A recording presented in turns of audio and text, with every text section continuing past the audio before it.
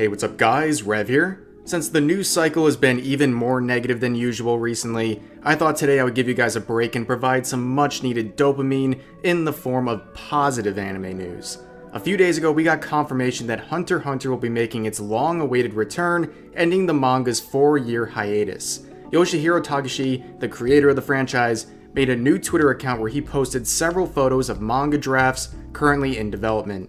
Now of course, the first thing we have to address is whether it's pronounced Hunter x Hunter or Hunter x Hunter.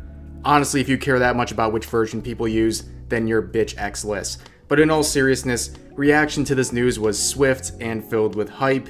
To give you an idea of how much interest this development generated, the account that Togashi created literally this week has already over 2 million followers, making him the second most followed manga artist on the entire platform.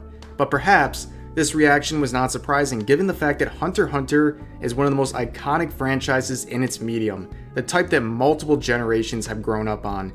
So this sudden breath of life, after 4 years of waiting, answered the wishes of millions of fans across the world. Perhaps no fan was more relieved to see this announcement than this man right here, a Japanese YouTuber who live streamed himself doing 1,000 punches a day until Hunter x Hunter resumes.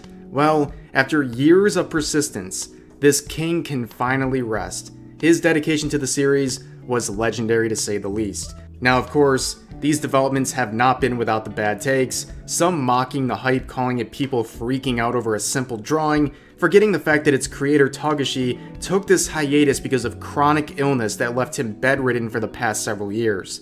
So yes, this return is a triumph in many regards. I know a lot of you guys are hyped for this announcement, and I'm glad to share it with you even if it's a few days late.